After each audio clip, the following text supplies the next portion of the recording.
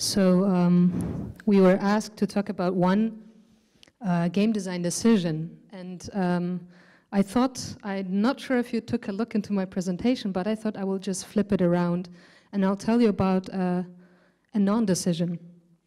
You'll see what I mean by that. But let me start. Boat for two.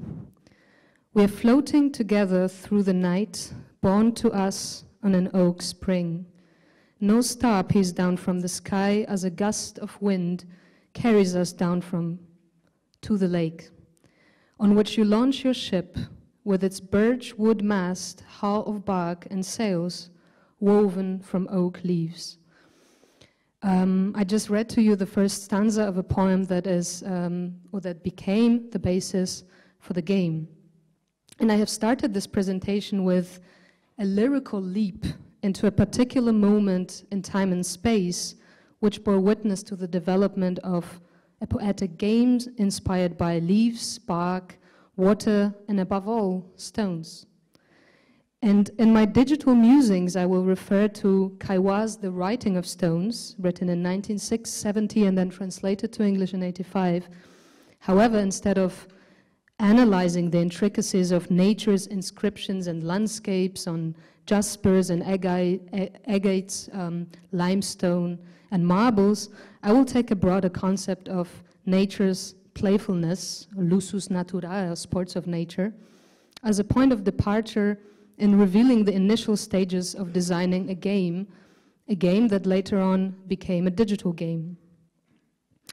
The game whose making was influenced by the playfulness triggered by nature's fossils, and play encapsulated in a spoken and written word, as you heard and saw. And stones and poetry became the sedimentary rock for an interactive digital world of the Boat for Two game.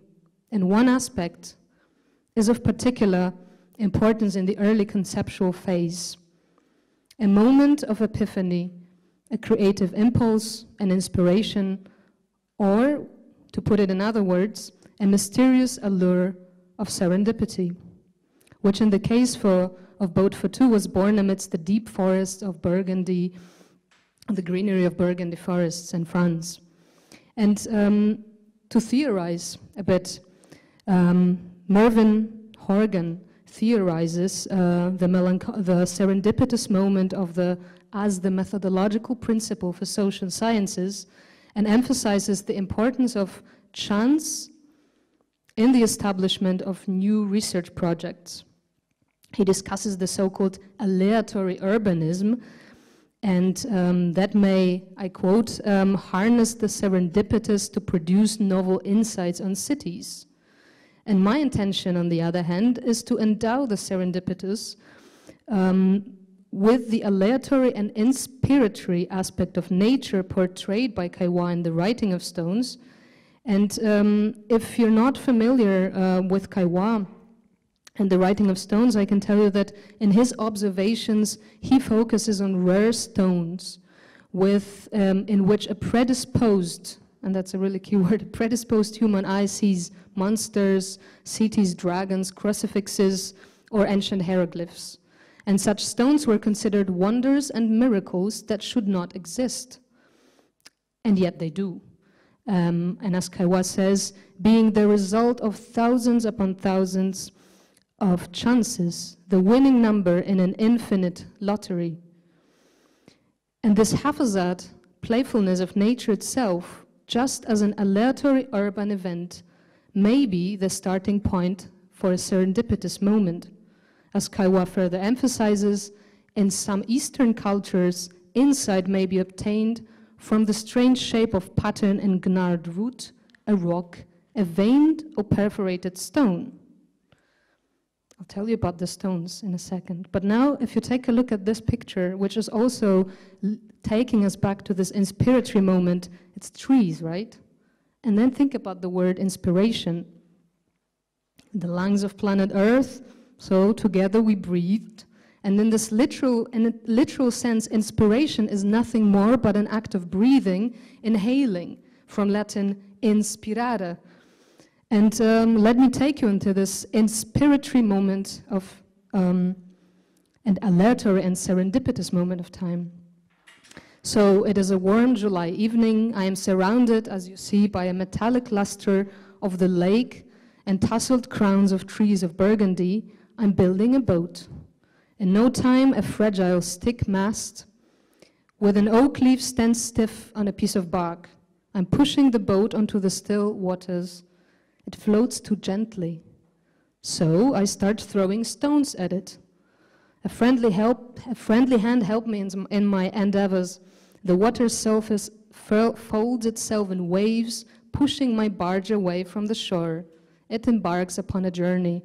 And this very act of throwing stones and the serendipitous moment, the chance and the playfulness of nature put me on the road for game design. But in the case of the discussed game, it was the stones' physical properties, not their visual beauty or aesthetics, that triggered the early design process. So unlike in Kaiwa's The Writing of Stones, I was prompted by the materiality of nature to interact with its components, the water, the bark, leaf, and stones, and give them a new meaning and context in the human nature constellation.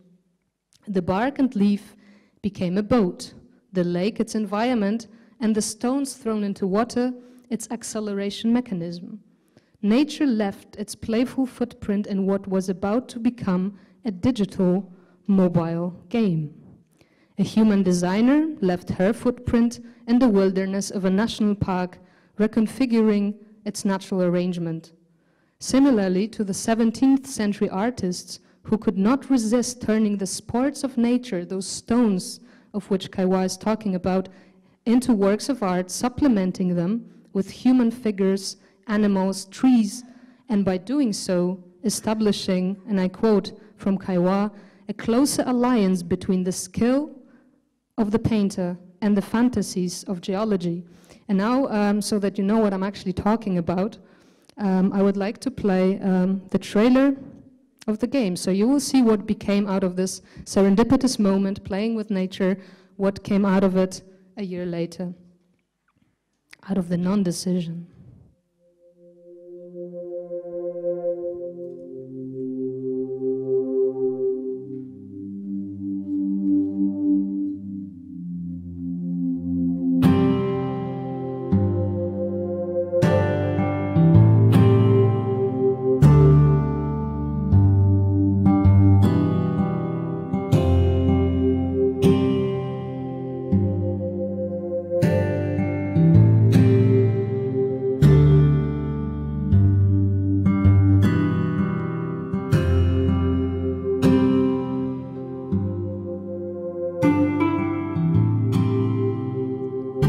Mechanics, just to tell you, is based on creating waves by tapping your finger, and that's how you move the barge. That's where the connection lies.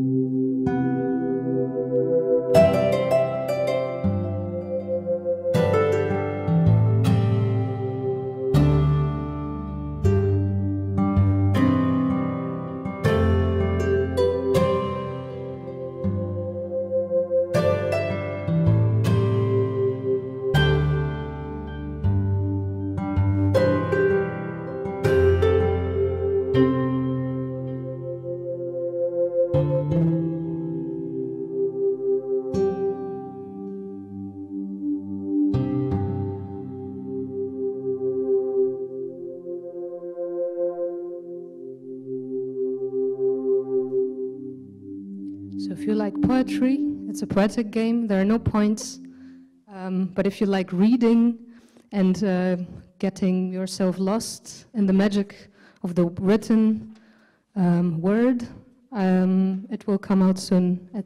For now, you can just watch the trailer and the gameplay video online. So thanks a lot.